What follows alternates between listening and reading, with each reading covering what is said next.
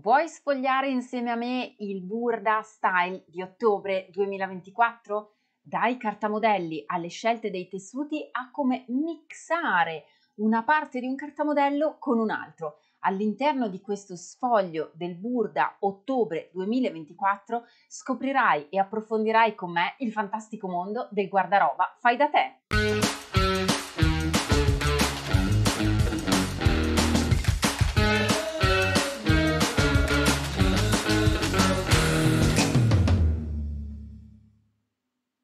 Bentornati o benvenuti nel mio canale, io sono Sara Poiese, content creator, e all'interno di questo sfoglio della rivista Burda approfondiremo il numero di ottobre, appunto, della rivista di cartamodelli.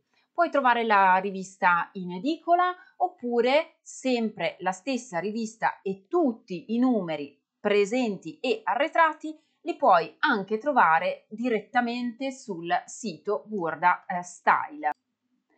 All'interno del sito infatti trovi alla data odierna proprio la sezione dedicata al numero di ottobre, ma lo puoi anche sempre trovare nella sezione delle riviste, dividendo per anno la tua ricerca e andando poi appunto per il mese di tuo interesse. Puoi dunque sfogliare la rivista acquistandola in edicola, puoi acquistarla anche digitalmente o puoi acquistarla in abbonamento. Ma torniamo a sfogliare insieme questa rivista partendo proprio dalla sua cover. Una cover già particolarmente autunnale che prosegue poi nel numero raccontandoci un servizio dedicato al mondo dei fiori e quindi a tutte quelle stampe tessili che ricordano uno stile più country, autunnale, che però può essere trasformato in un cartamodello perfetto per qualsiasi altra stagione in base al colore e alla stampa della stoffa che scegli. Blusa 103, parte con una difficoltà di 3 pallini, è un capo secondo me poliedrico e multifunzione. Mi spiego meglio, la bellezza di questo capo è che alla fine è un prodotto, è una blusa con una pensa orizzontale dal taglio diritto e le maniche un po' a campanella. Se ti piace l'effetto della blusa, tienilo così. Se invece lo vuoi trasformare in abito, allunga completamente il cartamodello e ottieni un abito a sacchetto. Se poi non ti piace il colletto un po' alto che è proposto, puoi pur sempre rimuovere il colletto ed applicare un nastro di sbieco, magari in tono, che ti permette di completare il colletto senza impazzire con rifiniture magari troppo elaborate. Infine, se il capo non ti piace con la manica così aperta a campanella, prendi lo stampo della manica, ancora in fase di cartamodello di carta, lo tiri diritto e ottieni proprio una manica più dritta, più lineare, più semplice, alla quale magari puoi togliere il polsino tipico della camicia e lasciare manica diritta. Perfetto per questo progetto, tessuti magari in poliestere, tessuti comunque con un po' di elastan, in modo tale che tu possa vestire in maniera comfort, in maniera confortevole il capo anche quando chiudi le spalle o apri le spalle. Proseguiamo al modello successivo che è il blouson 113.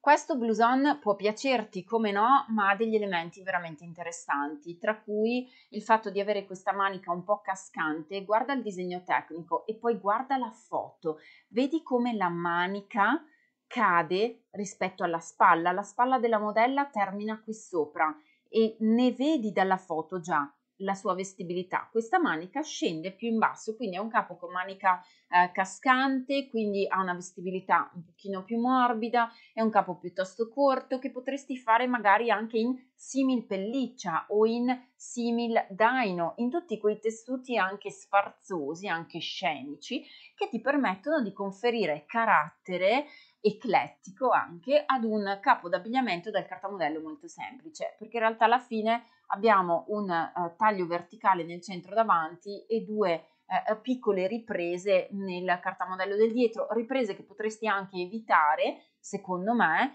semplicemente andando a ridurre l'ampiezza del cartamodello del dietro nella parte bassa dello stesso valore della riduzione delle pieghe. Mi spiego meglio. Se avevi delle pieghe larghe 2 cm che devi chiudere e pizzicare, tu lasci le pieghe aperte, ma riduci di 2 cm il lato destro e sinistro del corpetto dietro e così hai effettuato la chiusura.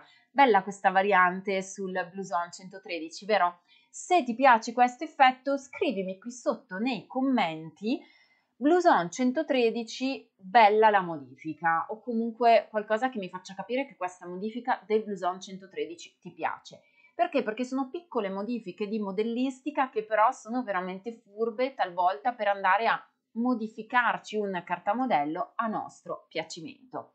PS2, se non vuoi perderti nessuna delle mie novità nel tema cucito creativo e sartoriale, sempre qui sotto nell'info box, cioè nella descrizione del video, trovi anche il link a tutti i miei canali social, Instagram, YouTube, Facebook, il blog e anche la Academy, ma non solo. Trovi il link per iscriverti gratis alla newsletter. Lo trovi qui sotto e potrai così ricevere periodicamente tutte le mie novità in esclusiva. Proseguiamo nello sfoglio della rivista con il Parka 117. Allora, tu mi dirai adoro il Parka, oppure tu mi dirai non lo posso vedere. Guarda che questo prodotto può essere poliedrico. Se ti piace l'effetto del ricamo, applicaci il ricamo e avrai un Parka più romantico, anche più do it yourself. Se non ti piace il ricamo, puoi applicare nella parte superiore dello stampo un tessuto magari a contrasto e quindi ottenere un effetto comunque scenico ma non ricamato. Se invece ti piace avere un tessuto, per esempio, robusto, magari idrorepellente, perfetto per le giornate di pioggia, sappi che il tessuto più robusto ti darà un effetto più geometrico. Se vuoi invece un tessuto più leggero, avrai un'arricciatura più marcata, più segnata, più arricciata, proprio perché il tessuto è più leggero e ti permette questo tipo di sviluppo. Lo vuoi fare più corto? Togli eventualmente le tasche, oppure alza le tasche e falle semplicemente più corte. Lo vuoi più lungo? Ti allunghi lo stampo e ci fai 2 spacchi laterali per avere una comodità anche mentre cammini. Quindi cerca di ragionare sempre sullo stampo che incontri prima di bocciarlo totalmente oppure promuoverlo con riserve.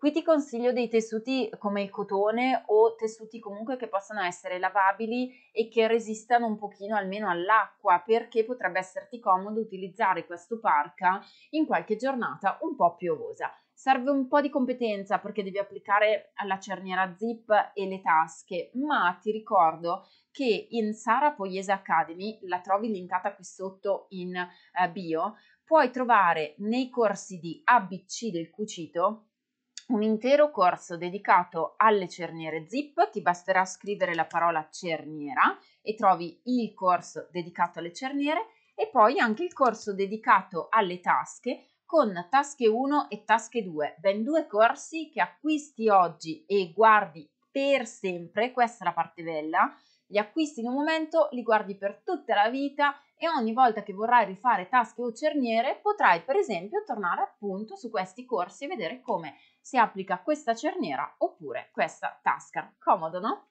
Proseguiamo con lo sfoglio con la camicia 105. Questa camicia secondo me ha del potenziale se presti alcuni accorgimenti, tipo il cambio taglia. Mi spiego meglio. Non è che Burda veste grande, è che Burda veste sulla base della vestibilità del progetto che viene preparato. Questo progetto lo vedi tu stessa o tu stesso, è un progetto che veste morbido, non segna il punto vita, non segna il punto seno, non segna le maniche, quindi non è che Burda veste grande, Burda veste perfetto se impari a gestire la vestibilità del modello che viene presentata.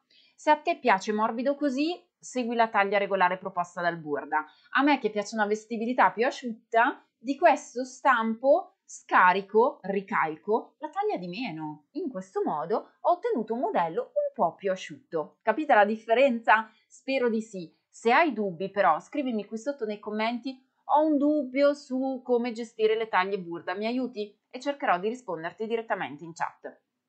Tessuti leggeri, fluenti, possibilmente coprenti sono il segreto per gestire questa camicia e soprattutto anche una fliselina nel colletto per permettere alla camicia di vestire bene nel colletto. Dunque qui, in base al tessuto che vai ad utilizzare, puoi scegliere la fliselina più adatta. Ci sono fliseline adatte al cotone, ci sono fliseline adatte alla lana, ci sono fliseline adatte alla seta e anche in Sara Poiese Academy puoi trovare ben 2 corsi dedicati alle fliseline che ti insegnano quale fliselina è più giusta per il tessuto che stai lavorando. Il pullover 121 ha una linea decisamente squadrata, ti sembra fatto a maglia, ma in realtà è fatto con quei tessuti che sono misto poliestere, poliacrilico, che sembrano tessuti fatti a maglia, cioè sono tessuti che hanno una trama effetto lavoro a ferri, ma che nel rovescio invece vedi che possono essere cuciti con la macchina per cucire. Ovviamente per questo tipo di tessuto però hai bisogno della macchina tagliacuci perché ti aiuta a sorfilare, cioè fare quello zig-zag tecnico che fa la macchina tagliacuci che ti permette di mantenere l'elasticità nel tessuto stesso.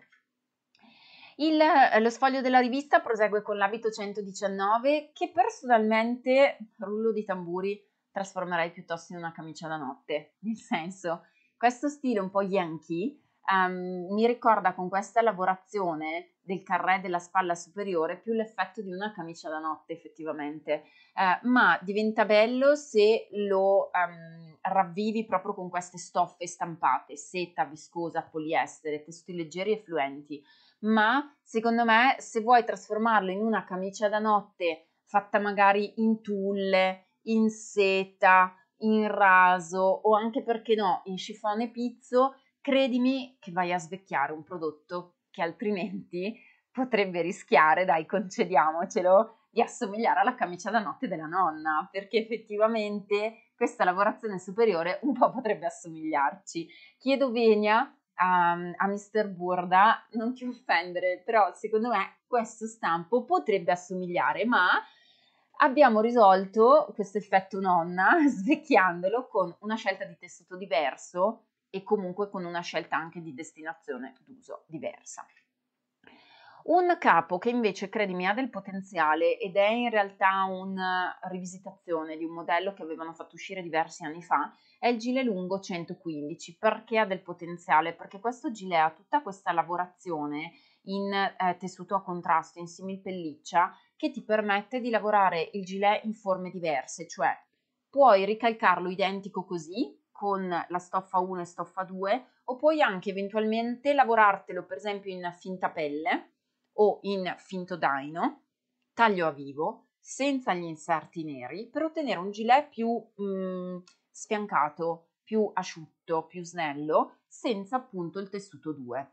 Puoi farlo più corto, fatti furba, perché questo è presentato in versione lunga, ma potresti fare un gilet super corto, magari in simil pelliccia, tagliandolo al punto vita. E ancora potresti fare un gilet magari in simil pelle, qui nella parte centrale, e invece usi la simil pelliccia nei bordi. Quindi vedi come puoi trasformare uno stampo?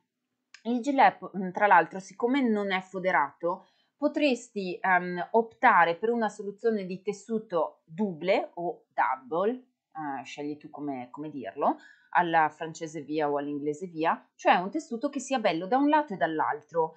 Esistono questi tessuti che sono belli da un lato e dall'altro, si chiamano tessuti doppi o tessuti double face, proprio quelle stoffe che si usano soprattutto per i gilet. Però al tempo stesso ti dico che se hai paura di lavorare un tessuto con questa stampa doppia o non lo trovi, fai 2 tessuti, uno bianco fuori, uno blu dentro per intendersi, e poi li chiudi a sandwich con una cucitura nei bordi e applichi un bello sbieco di tessuto o di raso o di poliestere intorno a tutto il bordo del gilet per andare a chiudere e nascondere la rifinitura del doppio tessuto. Pantaloni 109, io li ho provati, attenzione, questi pantaloni sono belli se hai una corporatura molto asciutta, se hai un addome e un gluteo piatti. Perché? Perché questi pantaloni fanno volume, quindi se hai bisogno di dare volume all'addome davanti sono perfetti, se no opta per un taglio più piatto davanti. Vedi la differenza per esempio tra la gonna e il pantalone? La gonna, avendo dei tagli che però sagomano la figura restando piatti, ti rende l'addome e il gluteo piatto. Qui che hai dei tagli, delle pieghe, che però vengono pizzicate, quindi danno il volume nella parte sotto, vedi che il pantalone veste largo. Allora, se ti piace lo stile, perfetto. Attenzione che se hai paura che questo stile non faccia per te, tieni sempre a mente la regola che la piega pizzicata dà volume, mentre la piega o comunque la pens, il taglio, la sagomatura cucita appiattisce. Mi raccomando, sforzati di utilizzare tessuti che comunque abbiano una piccola almeno percentuale di elastan, in modo tale che tu possa vestire in maniera più sagomata, più elastica il punto vita e il punto fianco. Per quanto riguarda la gonna, che secondo me ha del meraviglioso potenziale in autunno, e io vorrei proprio farmela anche solo un pelino più corta, la gonna 106 la puoi lavorare in piede pull, in poliestere, in cotone, magari anche in quella lana leggera da abiti, e si presta sia alle tinte unite sia alle stoffe un attimo a microstampa. Attenzione, no righe, no quadri, perché fai molta fatica a gestire tutta questa sinuosità dei tagli. Però è una gonna con una cerniera zip invisibile che in realtà si presta molto sia all'ufficio che al tempo libero. La puoi portare magari con una scarpa con il tacco, ma anche con un bello stivalone fino al ginocchio, perché è una gonna secondo me molto british.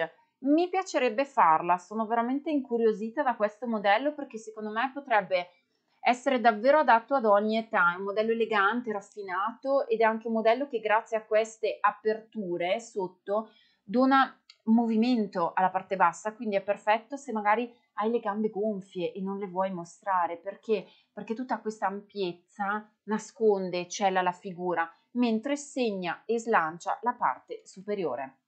La rivista poi prosegue con alcuni spunti e consigli su come lavorare la gonna e poi parte con un servizio accoppiato mamma e bimba con il cardigan 120 per la mamma e il cardigan 123 per la bimba. Li puoi realizzare in pile, in quel pile effetto pecora, quindi quello un po' granuloso, lo puoi lavorare magari in tessuti come la simil pelliccia, ma lo puoi lavorare anche per esempio tutto in simil pelle con le tasche di pelliccia o al contrario lo puoi fare tutto in simil pelliccia con le tasche in simil pelle o in effetto 𝗙𝗢𝗥𝗥𝗏, quindi puoi davvero personalizzarlo.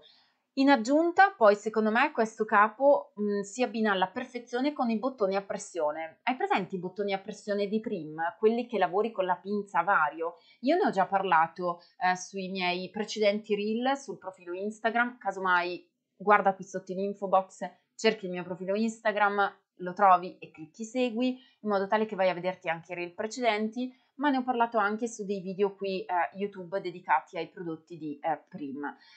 Sono delle soluzioni secondo me perfette, i bottoni che attacchi con la pinza vario perché sono ad effetto click clack, quindi attacchi e stacchi, esternamente non si vedono, sono applicati qui e nella parte interna del giubbino, del cardigan e ti permettono di sostituire il bottone classico con asola in questi tipi di tessuti, perché ragionaci, montare un'asola cucita o ricamata qui sarebbe un po' difficile, invece se usi un bottone a pressione ti sei semplificato la vita. Proseguiamo il servizio con, ti ricordi quel gilet che era lungo e ti ho detto ehi sappi che lo puoi anche accorciare? Eccolo qui accorciato nella variante 114, quanto bello diventa se lo lavori in effetto simil pelle scamosciata e con un effetto magari di simil pelliccia o comunque in un effetto di tessuto a pelo lungo. Vedi come cambia completamente l'effetto e lo puoi utilizzare magari anche per andare in ufficio tenendo sotto un vestito leggero e sopra avendo schiena e pancino sempre caldi. Viene abbinato ai pantaloni per questo servizio mamma-figlia o mamma-figlio, ai pantaloni 121 che per i maschietti dall'altezza 104 cm all'altezza 146 cm possono essere una bella soluzione anche sportiva con degli spacchetti sui lati da lavorare magari in tessuto di cotone, soprattutto un tessuto lavabile perché come sai bene per i bimbi più mettiamo le cose in lavatrice e meno li portiamo in tintoria meglio è. Abbiamo la versione anche dei pantaloni 122 da bimba che come diversità hanno che qui nella parte finale il maschietto ha il taglio della chiusura sotto, mentre qui la bimba ha la pieghina pizzicata che dà l'effetto un po' a campanella. La bimba ha la versione del pantalone con l'elastico, il maschietto ha la versione del pantalone liscia. Poi entrambi, in realtà perché sono pantaloni unisex, hanno la finta patta, perché non è vera perché c'è l'elastico, hanno la finta patta che è soltanto cucita. Sempre per l'argomento bimbi, questo è un modello che veramente vorrei fare per il mio nipotino subito. Fammi sapere cosa ne pensi nei commenti. Il modello 124 per me è perfetto in pile, è perfetto in quei tessuti idrorepellenti, quelli per quando fuori piove, per intendersi, come il tessuto delle Kiwi, ti ricordi quelle giacche a vento storiche che utilizzavamo quando andavamo a scuola? Bene, questo tessuto potrebbe essere perfetto, o perché no, hai presente anche quei tessuti dei piumini che vendono già trapuntati con l'ovatta all'interno e sono già anche double? Perché sono lavorati di un colore all'esterno e di un altro colore all'interno. Ebbene, questo potrebbe essere il modello perfetto, un bel tascone davanti dove mettere magari il fazzolettino di carta e una bella zip alta che ti permette di tenere protetto il collo. Io questo modello da bimbo lo adoro, anzi al momento io penso che il mio modello preferito per questo numero è per il bimbo il modello 124, questo giubbottino super comodo, effetto felpa, e per la donna al momento la gonna super sagomata che abbiamo visto prima. Ma proseguiamo. Qui abbiamo tutto lo sfoglio della rivista con gli elementi che la caratterizzano, le istruzioni e poi proseguiamo con il modello 108 che è un abito asimmetrico. Quest'abito asimmetrico in realtà ha un plus. Guarda che lo puoi lavorare con la sua asimmetria, ma anche senza. Cioè, se ti piace davvero tanto questa lavorazione e adori questa lavorazione, prendi lo stampo dell'abito, traccia una linea verticale, quindi lo dividi e scegli. Puoi replicare nella parte destra questa stessa lavorazione sulla manica e quindi ottenere a destra e a sinistra questo effetto, oppure se non ti piace questa lavorazione, tagli in verticale l'abito e tieni solo la parte destra che è semplice e pulita e la duplichi sulla parte sinistra per ottenere così una versione di abito pulito, liscio. O ancora, se ti piace la versione originale, tieni la manica da un lato con la lavorazione e dall'altro, quindi con questo effetto asimmetrico nella modalità standard.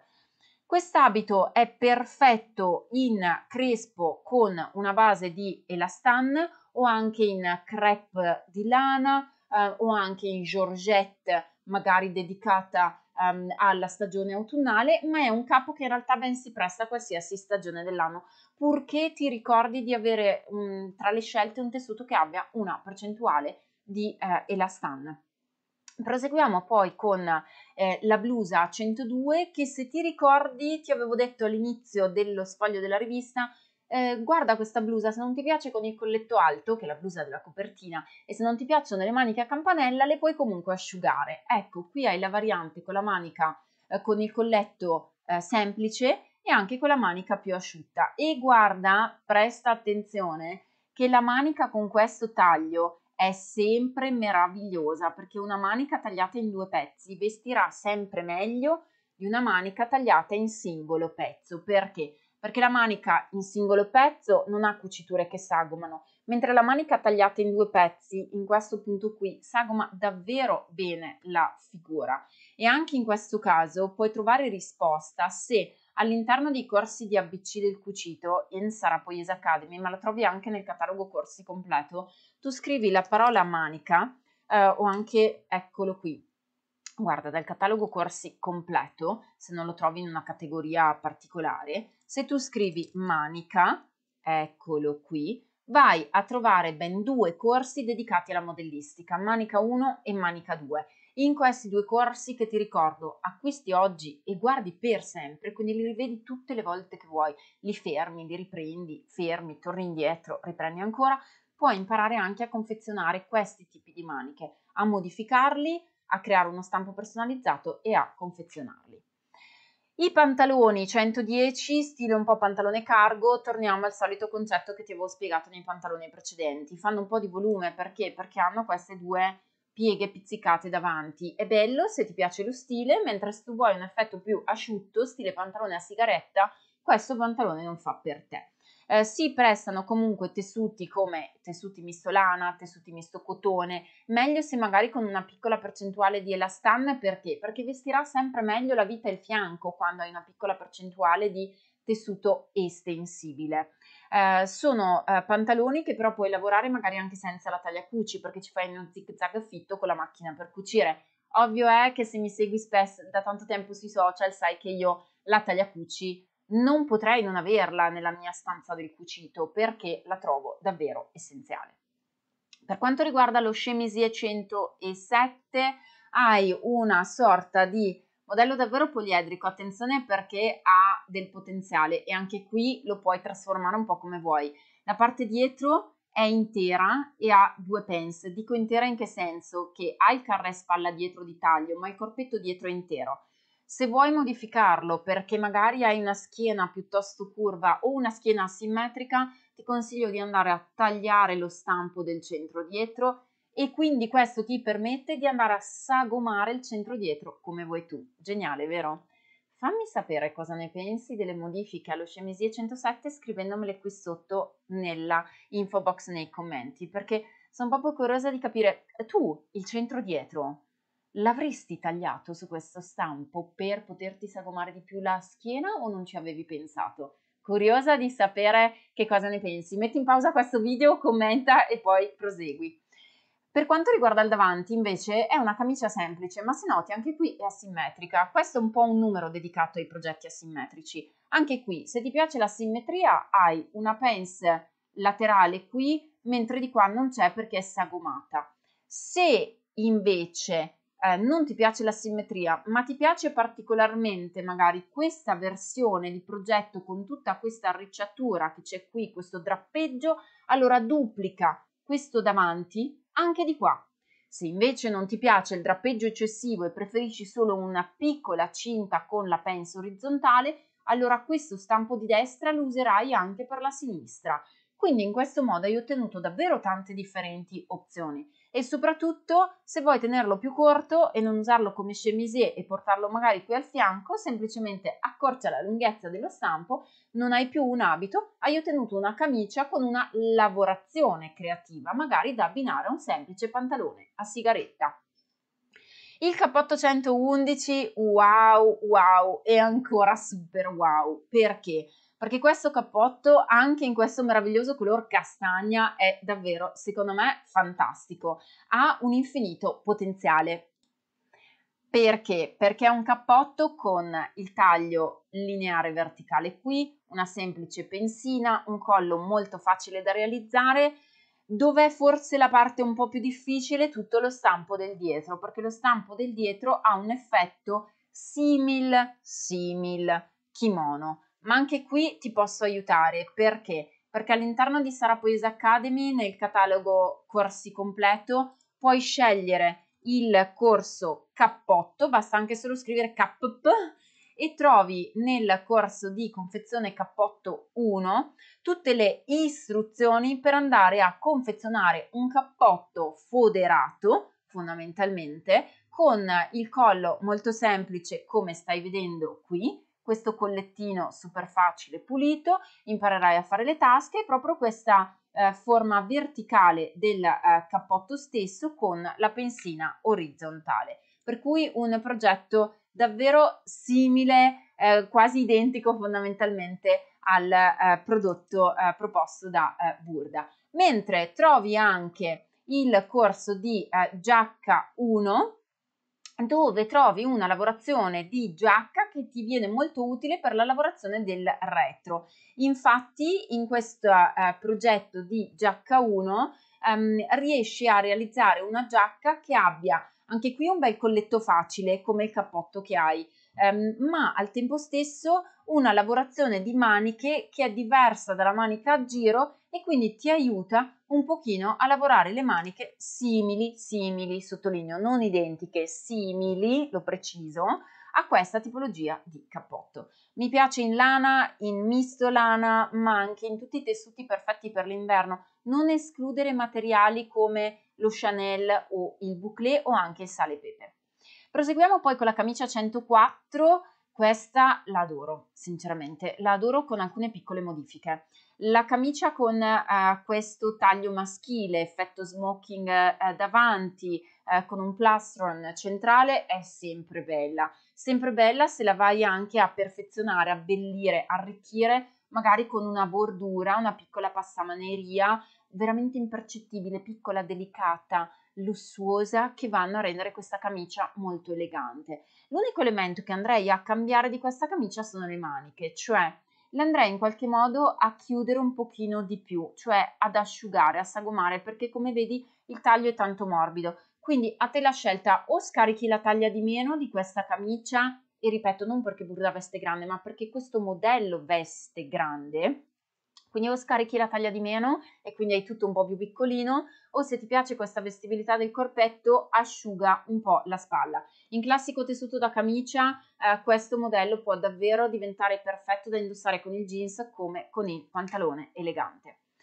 Per chi vuole andare in ufficio con una giacca, invece, questo blazer senza collo presta nuovamente la mano alla simmetria, perché questo numero è tutto asimmetrico, lo vedi anche nella gonna, anche nella giacca. Anche in questo caso, se ti piace questo effetto asimmetrico della chiusura, mantienilo. Se non ti piace l'effetto asimmetrico, basta che vai a scaricarti, tra virgolette, solo questo pezzo di giacca di questo lato e lo duplichi dall'altro lato, in modo tale che tu abbia allora come effetto una cinturina che parte da qui e non da qui, e che tu possa chiuderti fondamentalmente la cinturina dall'esterno, avendo un blazer un attimino diverso rispetto a questo prodotto asimmetrico. Perfetti tutti i tessuti misto lana che si adattano alle realizzazioni dei completi, comunque degli abiti, pensa anche agli abiti da uomo. Questo capo va assolutamente fliselinato e io nelle giacche soprattutto fliselino interamente il davanti, mentre il dietro lo vado a fliselinare solo dove serve. Te l'ho insegnato anche nei corsi in Sara Poiese Academy dedicati al cucito sartoriale, come il corso di confezione giacca o tutti gli altri corsi di confezione cappotto, confezione abito tubino, confezione giacca 2. Ti ho insegnato che quando foderi un capo talvolta servono le fliserine davanti, talvolta dietro, insomma scopri all'interno dei miei corsi come le racconto. Per quanto riguarda la gonna, ti ricordi quella gonna asimmetrica che abbiamo visto all'inizio dello sfoglio della rivista? Bene, qui viene proposta con alcune varianti, ma il modello è simile, non è lo stesso, è simile, ma ti permette un dettaglio non da poco. Se ti piace la simmetria davanti, sfruttala, fallo uguale così. Se non ti piace la simmetria davanti, prendi lo stampo che c'è sotto, quello più semplice per intendersi, e lo cloni, tra virgolette, anche per l'altro lato, in modo tale che non ottieni la asimmetria di questo pezzo, ma duplichi la parte sotto. Guarda che questa gonna, la 118, è bellissima dietro, ha 2 pence ed è appena svasata, quindi se la fai anche semplice, senza questa applicazione non simmetrica, diventa una gonna davvero usabilissima, con qualunque stoffa, dalla lana al cotone al crespo di lana, veramente a qualsiasi materiale, anche ai tessuti a quadri, perché alla fine puoi lavorare queste 2 pensine e lavorarti l'incrocio dei quadri sul fianco. Questa gonna, la 118, con le modifiche non asimmetriche, ma quindi tenendola più classica, più simmetrica, secondo me è meravigliosa. Cosa ne pensi? Gonna 118, ti piace? Pollice su, pollice in giù, scrivimelo qui sotto nei commenti. Proseguiamo poi con il gilet, che in realtà, se ti ricordi, è lo stesso modello, però in questo caso senza maniche, che abbiamo visto all'inizio della rivista. Adesso non ricordo bene in che pagina, ma era proprio al super inizio. Era quello con i tagli verticali, che era qui. Adesso vado un pochino indietro, eccolo, no, era il modello precedente, eccolo qui. Ti ricordi il blouson 113 che aveva le maniche? Eccolo qui, uguale senza manica, quindi vedi quanto la manica sia cascante. Vigono le stesse regole del blouson 113. E il servizio prosegue con la capsule dedicata alla pioggia. Quindi la creazione di una mantella perfetta in tessuti impermeabili Credimi, è super facile da fare, ti serve imparare come si cuce una zip e trovi il corso in Academy, ma è veramente un progetto che dà tantissima soddisfazione. Se lo fai in un tessuto impermeabile, poi ti fai anche un micro sacchetto dove la metti tutta dentro, un bel sacchettino con il nastrino, chiudi tutto e te la puoi tenere anche in borsa. Quest'abito era già stato proposto in passato nei vecchi numeri di Burda, ma secondo me è sempre meraviglioso perché è un abito in tessuto bouclé con una leggera scollatura davanti, con una leggera scollatura a cascata sul davanti che si completa in una scollatura a V dietro. È perfetto se lo fai foderato e vedi che qui lo vedi, c'è il taglio, non c'è il taglio solo perché c'è lo scollo a V, c'è il taglio perché gli abiti con il taglio centrale, secondo me, vestono sempre meglio. Ma perché? Non perché lo dice Sara, ma semplicemente perché il taglio centrale ti permette di rientrare sulla cucitura un po' di più o un po' di meno a seconda di quello che è la conformazione della tua schiena, del tuo gluteo e del tuo fianco. Quindi questo abito io lo promuovo e poi sei sempre in ordine, secondo me, con un tubino. I pantaculotte, onestamente promuovo anche questi, questa seconda parte di rivista mi sta davvero piacendo. Modello 129 lo promuovo perché 1. Lo posso fare in jersey, quindi veste bene, non fa difetto perché il jersey si tira di più, si tira di meno in base alla mia fisicità. 2. Lo posso fare in tagliacucci ed è veloce. 3. Ha un elastichino in vita, è super facile e quindi non devo neanche montare la cerniera zip. 4. Posso scegliere io la lunghezza che desidero e quindi farli a pinocchietto più lunghi o più corti. 5. Posso trasformarli in un pantaloncino del pigiama, un po' cortino o magari lungo fino alla caviglia e li ho trasformati in un pantalone pigiama. 6. Se questo pantalone così largo non mi piace, prendo lo stampo, lo tiro giù dritto nella gamba esterna, prendo lo stampo, lo tiro giù dritto nella gamba interna e ho ottenuto un pantalone con l'elastico in jersey che veste comunque un po' morbidino, ma un po' più asciutto. Quindi parliamone di questi 129 perché secondo me è il modello velocissimo da cucire insieme in un weekend. Cosa ne pensi? Dai, scrivimi qui sotto nei commenti cosa ne pensi del 129, perché io sono lanciatissima, me lo farei già in un jersey tipo di lanetta per indossarlo a casa nei weekend di pioggia in autunno, dove magari passo il weekend a cucire gli accessori per la mia casa con questi pantaculotte 129. Ti ricordo poi, prima di finire con lo sfoglio della rivista, che se mi commenti qui sotto i modelli che ti piacciono di più, io poi cerco di approfondirli o qui su YouTube o sulla Academy o su Instagram per darti degli approfondimenti extra e aiutarti dunque a personalizzare ulteriormente il tuo guardaroba. Il gilet 127 è bello in tessuto impermeabile o trapuntato. Secondo me è veramente comodo da usarsi nella mezza stagione perché la manica è un po' cascante e quindi mi aiuta ad avere comunque un prodotto un po' più coprente, però non sempre ho bisogno di avere le maniche coperte. Pensa se una domenica vai a farti una passeggiata, non vuoi magari avere tutto il giubbino con le maniche perché ti fa caldo. Bene, questa soluzione ti permette di tenere calda la schiena e la pancia e di essere comunque coperta, tra virgolette, il giusto. Il servizio prosegue poi con un lupetto, il modello 132, per me è splendido perché ci posso togliere questo colletto se mi piace come no, ma ho una semplice magliettina in jersey da fare in tagliacucci che posso mettere con il jeans, il pantalone elegante, la gonna, i pantaloni della tuta, insomma con tutto. Questo lupetto posso dirti, io lo abbino a quei fantastici pantaculotte 129, cioè il mix 129 più 132 più il felpone 131 è la combo perfetta per stare a casa in un weekend d'autunno. Io la adoro. Fammi sapere cosa ne pensi. Giochiamo i numeri alla lotteria perché questa combo secondo me è spaziale. La puoi lavorare con i tessuti che desideri. In jersey, jersey di viscosa, jersey di lana. Questa felpa la puoi lavorare in pile. Pensa magari a fare un bel pile grigio perla con il lupetto in jersey di lana abbinato al pantalone grigio scuri. Wow, fantastici, cioè meravigliosi, stupendi, stupendi. Gli shorts, guarda che io li ho già fatti questi shorts qui, è un modello vecchio di Burda, il modello 130 ti permette di usare il pantalone corto anche in inverno. in tessuti magari jacquard floreali o comunque in tessuti sostenuti per i pantaloni, perché devono anche reggere il giro del cavallo e il giro del fianco. Li puoi lavorare con le tasche invisibili sul fianco, una cerniera zip davanti e un cinturino. Qui la complessità è un po' altina perché devi imparare a applicare la fliserina, il cinturino, le tasche, la cerniera zip compatta, ma trovi le risposte in Academy, perché nel corso cerniera trovi come fare la cerniera, nel corso tasche trovi come fare le tasche invisibili, nel corso fliseline, nel corso stabilizzatori non lo trovo perché è su i corsi appunto di ABC del cucito, eccolo qua anche perché l'avevamo visto prima, nei corsi FLI, eccolo qui, Zeline trovi 1 e 2 per cui trovi tantissimi spunti per andare a lavorarli.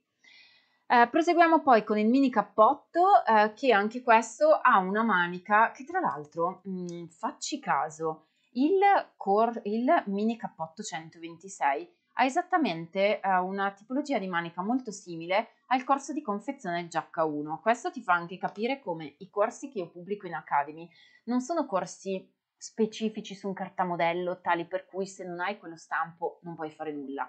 Io cerco degli stampi, dei cartamodelli di esempio per aiutarti, come per esempio magari in questo corso il cartamodello al quale mi ero ispirata era il BURDA 115 di aprile 2023, ma come vedi ho scelto un taglio così tanto classico e così universale che puoi trovare degli stampi simili su altri numeri di Burda, magari non identici ma molto simili, come in questo caso, guarda che la lavorazione della manica, siamo lì, è la stessa, che ti aiutano a lavorare il capo. Poi questo capo qui ha il taglio centrale, bene, questo invece ha il taglio lavorato spostato, ma all'interno del corso ti ho insegnato come renderlo centrale. Questo modello è il colletto, ma all'interno del corso ti ho insegnato come farlo e come non farlo e ti ho insegnato a montare la fodera, quindi ha veramente un'ottima fruibilità il corso in Academy rispetto a tutte le riviste che tu sfogli in generale.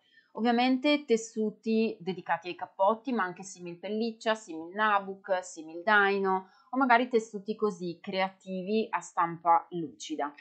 Il numero di Burda prosegue con le anteprime di quello che sarà il numero successivo, che ci permette infatti di vedere già che cosa ci sarà nel prossimo sfoglio Burda. Bene, spero che questo video sfoglio della rivista ti è piaciuto. Se è così, lascia un bel pollice alzato sotto questo video per farmi sapere che ti piace e ti aspetto nei commenti per scoprire quali sono i tuoi numeri preferiti, quali difficoltà hai riscontrato magari sui numeri dei cartamodelli che hai scelto e cercherò di dare risposta all'interno di questi commenti. Un abbraccio sartoriale dalla tua socialist di fiducia, Sara Poiese.